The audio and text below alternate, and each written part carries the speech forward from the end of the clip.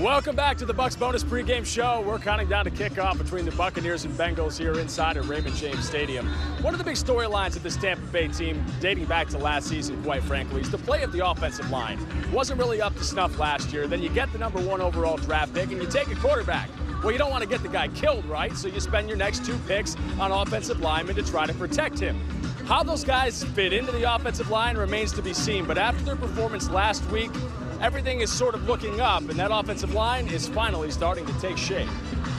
Coach Smith, he made a statement, and once Coach Smith makes a statement, we got our number was called. After a tepid performance against Minnesota, Buccaneers head coach Lovie Smith made a statement to his offensive line: get physical or get off the field.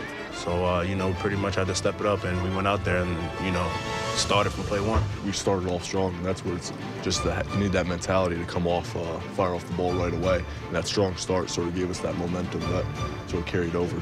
Led by rookies Donovan Smith and Ali Marpet, the Buccaneers' offensive line was much improved Monday night.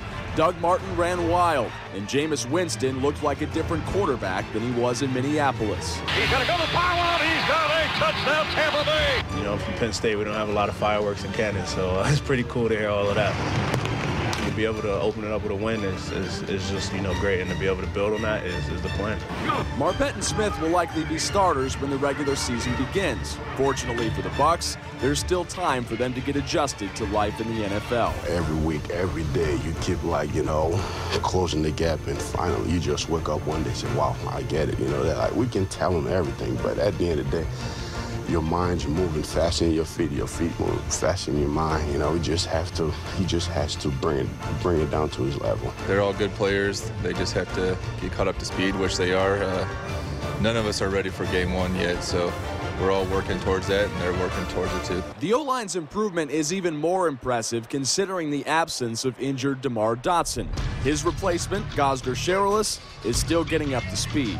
There's nothing you can do that's going to get you ready for opening day. You have to go through this in order for you to go through it, battle, get in shape. You can bring Usain Bolt out here, he'll still be, somewhat winded. So it's a different type of shape, so you have to go through it. Will there be mistakes? Of course. Under pressure, look out, Mike. He's hit crunched and back to the 33-yard line. Will there be a few head-scratching moments?